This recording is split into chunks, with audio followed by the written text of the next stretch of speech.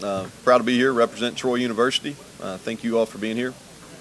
Media plays a very important role, and we don't take that lightly. So appreciate what y'all do, not only for Troy, but college football. Appreciate the commissioner, Carl Benson, and his staff for hosting this first-class event. Our guys, quarterback Brandon Silvers, third-year starter, Mike linebacker Justin Lucas. Proud to bring them here, two tremendous student athletes. A lot of optimism at our place. It's football season, ready or not.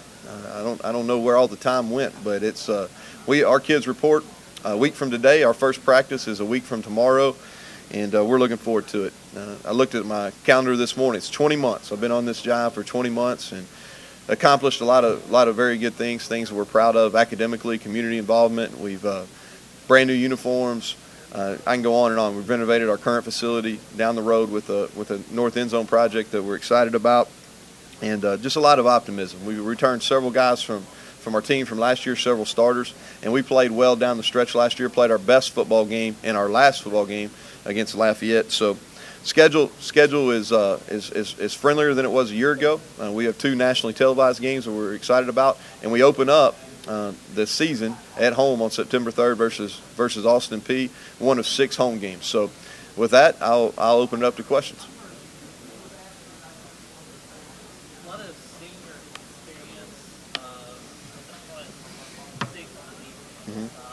I know you want to take advantage of the fruits of that, but how do you balance between you playing them and then trying to get some experience from the guys behind? Sure. Well, we're going to look at our schedule. We play 3 non-conference games to open it up. We open up, like I said, against Austin Peay. We go to Clemson and play there in Death Valley for a 11:30 kick, second game. And then we play at Southern Miss in week 3. And then we come home on the 24th of September and play New Mexico State in our conference opener. So we're going to use those first 3 weeks to get guys ready. We do have a lot of experience coming back. We have 4 senior linebackers in that front 7. We've got our defensive front, all guys that are key players that have played a lot of football. Probably even going to add another piece or maybe 2 to that front 7 before we start practice next week. But Rashad Diller's a kid that can really rush the passer. He was preseason first-team all-conference, a guy that I think is ready to take that next step. He's going to fill the role voided by Tyler Roberts. So we've got to use this fall camp. We got to be smart. A lot of the guys in that front 7, we know what to expect out of. We got to get some of these younger kids ready. I think Zoe Bridges is a kid that maybe can move in that role and push and compete for playing time up front. And then we've got to find a 5th linebacker. I think Tron Folsom could be a guy that makes some noise early as a redshirt freshman.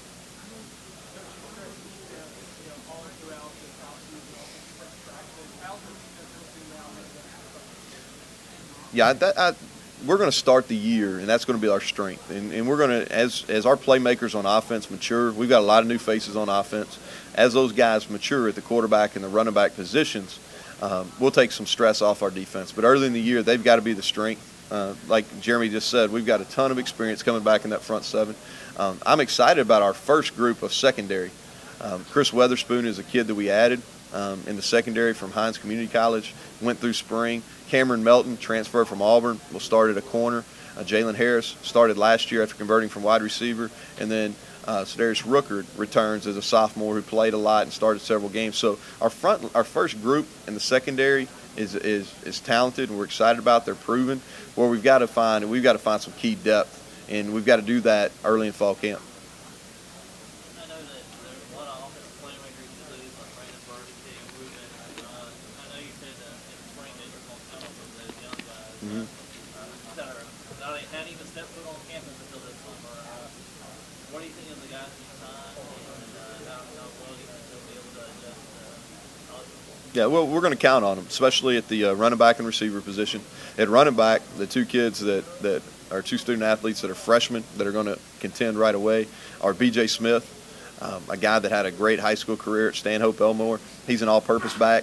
And then Jabir Fry, who's a scat back that's really fast, a track guy that had a lot of success, a sub 10.5 100-meter. They're going to compete right away. We've got to figure out early in fall camp, the first 2 weeks, what their strengths are, how they're going to be able to help us offensively, because they're definitely going to play. And then a receiver, we got Emmanuel Thompson coming back. He's the leader of that receiving corps. Expecting him to take a big jump and potentially be an all-league type of player for us. And then there's some guys, Tavares McCormick, who's a junior college transfer, Darius Wesley, who's a true freshman. Those are some guys. Sam Letton at that inside receiver spot, another true freshman. Those are guys that are all going to probably be in our two deep. I expect two true sophomores, DeAndre Douglas, Ishmael Salim, to make significant improvement off a really solid freshman season. But I think they'll be starters and be able to push for big plays down the field.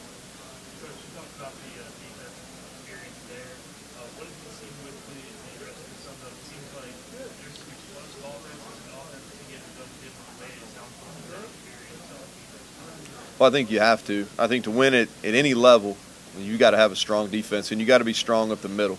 You know, in defense, you're talking about your interior D-line, linebackers, and its safety. I think overall in this conference, what you see is the quality of coaching is really gone up. You know, and you can look at the hires that are being made, and it's really impressive. And you can look at the defensive coaching staffs in our league. You look at our guy Vic Koenig, who's had multiple top 10 Power 5 defenses, you know, statistically.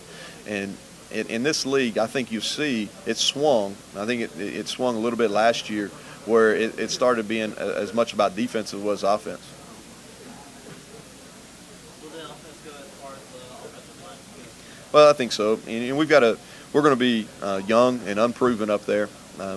Antonio Garcia, who was preseason first team All-League, think he has an opportunity to be one of the premier offensive linemen in this league at left tackle. We return our right tackle, Tyler Lassiter, and then at guard and at center, there's going to be competition in fall camp. It's some of our biggest questions. We've got some talent there, and some of them are freshmen and redshirt freshmen, which is a little bit scary. But we've got some better bodies, and we're talented there. But we've got to find ways to protect them. We can't put them on an island. We've got to figure out ways that we can be balanced.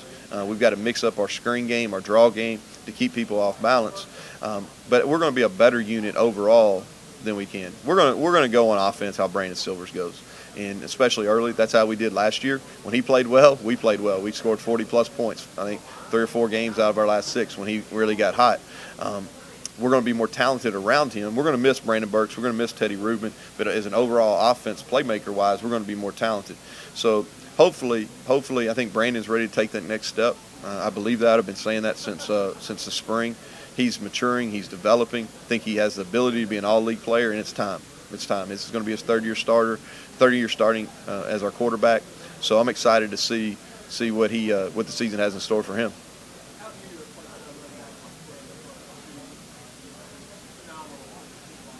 I think it's important that you look at the jump that Brandon made as a senior. You know, we're sitting here last year. I brought him, and really he came to this event last year and was really unproven. Had split time, and then he comes out now. He was the seventh running back in Troy history to be a 1,000-yard rusher because of the improvement he made really from his end of his junior year to the beginning of his senior year. And at running back this year, we returned a guy that set the Troy record for most touchdowns as a freshman, and he's kind of been beat up since then. But he's about 6'1", 225 pounds, a big kid. He's agile, and he's fully healthy now. And so we're really counting on him to be the leader of that running back corps. And is he different? Is he the same as Burks? Absolutely not. He's different. He's a different style back. But I think they both can be equally as productive.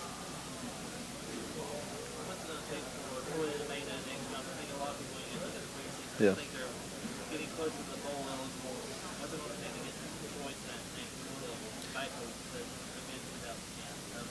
mid-2010, 2000. We may be a year away from being where we were in 2009, all right, or 2008. We may be a year away. I think we are ready to take the next step and get to bowl eligibility. If you look at the returning starters, you know, when people start talking about sleepers, there's a couple different ways to look at it. One way is you look at it as you probably weren't as successful as you wanted to be the year before. So hopefully we won't be a sleeper moving forward. But the other thing is you return some talented players. In our league, it starts with a quarterback. We're one of the few teams that return a proven starting quarterback, so that gives us a bump. We played well down the stretch. You know, we lost a triple overtime game at App State, who won 11 games. We won 3 of our last 6, and then we lost 4 games by 6 points or less in our conference. So we were close. We were knocking on the door. What we've got to be able to do is take the next step is really to win those close games. And I think a lot of that is just overcoming some adversity. Our schedule sets up much friendlier than it did a year ago, which is going to help. But our kids, that's our goal. You know, that's our goal. We talk about it openly. We want to get back to a bowl game. It's been since 2010, and our fans are deserving and they're ready.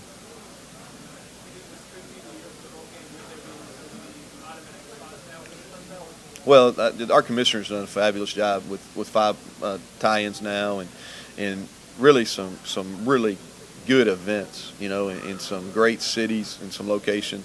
So we'd love to. We're a long way from that. I think we've got to figure out a way we can get better on the offensive line. We got to create some depth in the secondary. So we're a ways away from that, but that's something that's definitely in the thoughts of our players. Yeah.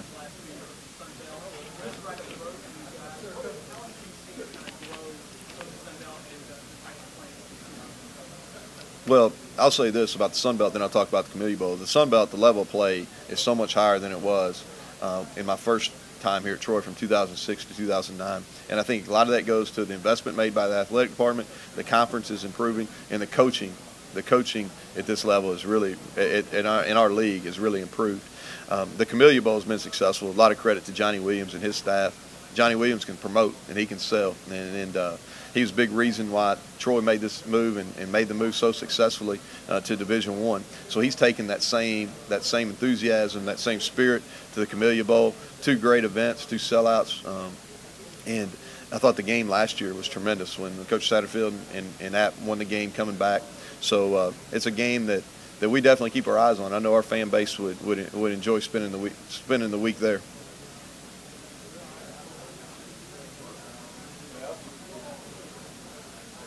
Other question? Thank you all. Appreciate your time.